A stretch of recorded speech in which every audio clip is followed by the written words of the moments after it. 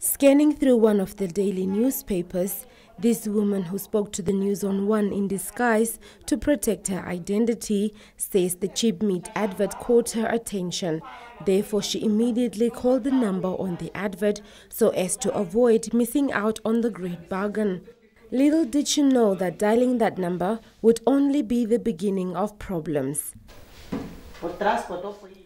As a mother and housewife, when you see a bargain, you think of your family and you go all out to buy that item. And that's exactly what I did, but I almost lost thousands of dollars to this crook in the process. After several telephonic conversations between the pair, the so-called salesman convinced this woman to make her way to Windhoek, all the way from Oshakati, to buy the meat. Upon her arrival in the capital yesterday, she met the man at Monte Cristo service station.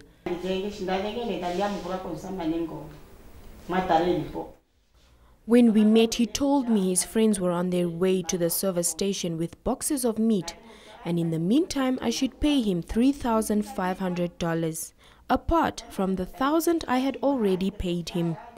He gave me the box to keep, as he was apparently going to call and see why his friends were taking so long. But when I opened the box, I realized that it contained cement.